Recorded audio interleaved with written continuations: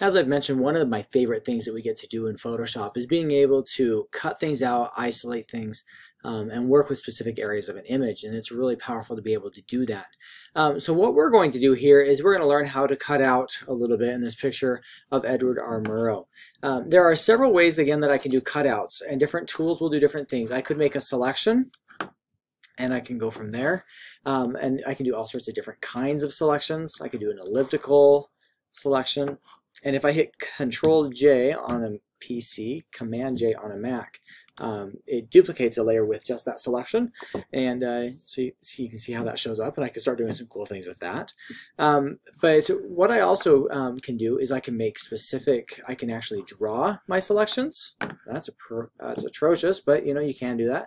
And each of these different selection tools will do different things. I just hit Command or Control Z, Command if you're on a Mac. And this will kind of like allows you to click a whole bunch of times, okay? And another one too, magnetic lasso, is kind of fun.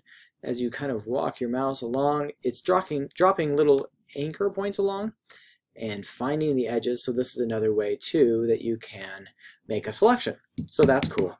A couple of other ways is the magic wand tool allows you to select kind of an area. Oops, let's undo that.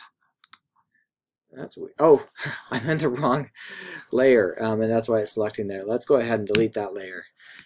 Now I can go in and it'll select kind of, this looks like a mess. You can change the tolerance here, but it will any of that same color it will pull in.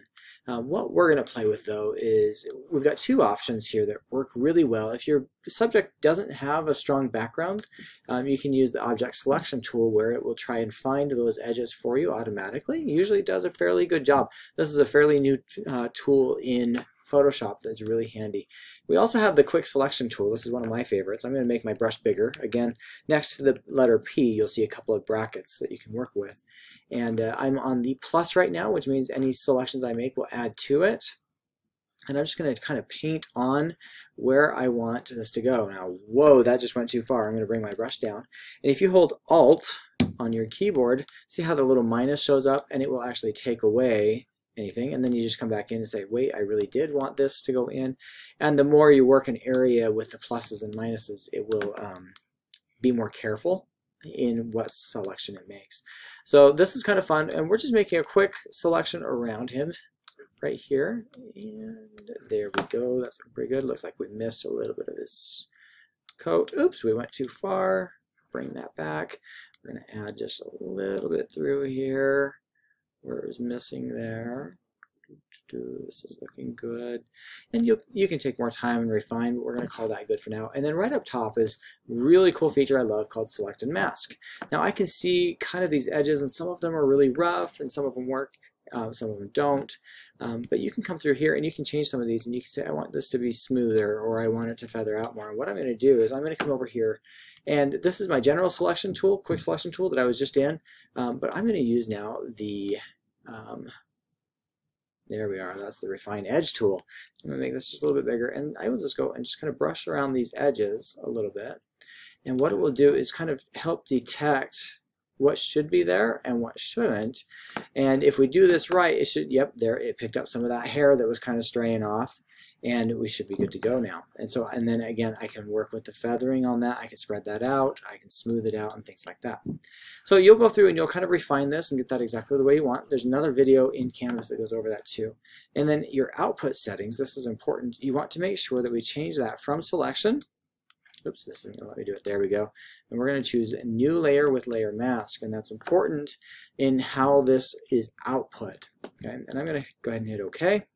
And bingo, I can see how that's looking. And you can see how there's that checkerboard background. That means it's transparent. There is nothing there.